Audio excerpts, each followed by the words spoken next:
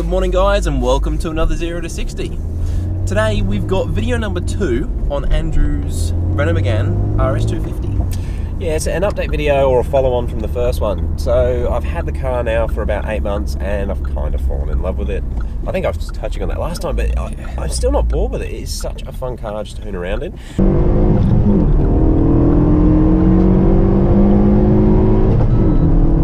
You get the shift perfect, you get a nice pop. Especially after you've spent some more money on it. I have got the RSTuner map on it. Yellow seat belts and an Alcantara steering wheel. So just a few little things. Coming from a world of big power BMWs, I cannot believe how fun it is. How much I've really enjoyed it. I've got to say it's all money well spent. However, that RSTuner, what did that cost you? The RSTuner was in Australian about 550 Aussie. That's incredible. It's made such a difference. It has. It's not only sort of increased the power and the performance of the vehicle, but it's sorted out just its... Give it a blip. Its mannerisms. We'll go. There. That is quite quick. Yeah, for this little tiny thing, it comes on so hard now and it ramps up. It makes it more exciting even from the passenger seat. And of course, as we always like to see how quickly in the real world, it comes on strong. How quickly you can get from 0 to 62, that's of course what we're going to do today and see how much of a difference the RSTuner has actually made to its 0 to 100 time. Yeah, just to confirm, this car, with the two of us in it before and a few other bits of camera gear, on these tyres, on the exact road that we're going to right now, was 7.02 seconds. On the V-Box? On the V-Box, so it's pretty damn accurate. Well, compared to the onboard RS. Yeah, I don't know if many other people with these RSs have actually checked how accurate the built-in 0 to 100 timer is, but it's about half a second faster than the V-Box. So Renault were being a little bit sneaky putting that little device in there. Why not, huh? Anyway, let's go do some runs. Let's do it.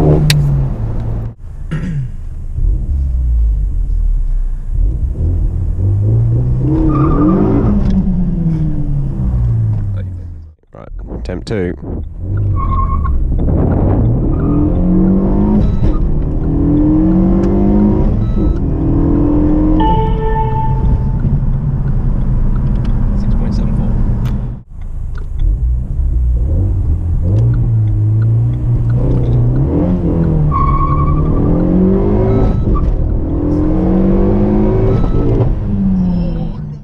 Hello, darkness, my old friend. I've come to talk with you again. Well, there you go. That was, well, noticeably different. It was especially different when I missed that third gear. Yeah, that's a shame, because that was going to be a quick run. It was. So we pulled off.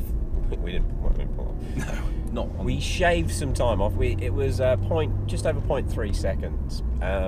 That's purely just the RSTuner, which I'm pretty happy with. But I'm really annoyed I missed that gear. That run where I missed the gear, was definitely quicker. At the 6 second point, it was doing 94 point something kilometers an hour.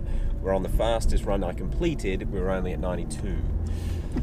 Yeah, so that would have made a big difference. And considering that all that's happened is increase the power and torque, it's still going through the same Avensis tyres on the front wheels. Yep. Everything else is the same. Yeah, that's to be honest, I haven't done that many flat out launches in this car, apart from for the videos and a couple of drag races. But yeah, doing multiple runs like that, I don't know how the clutch feels about it. And this car has done 185,000 kilometers, so I thought I'd call it at 3 runs.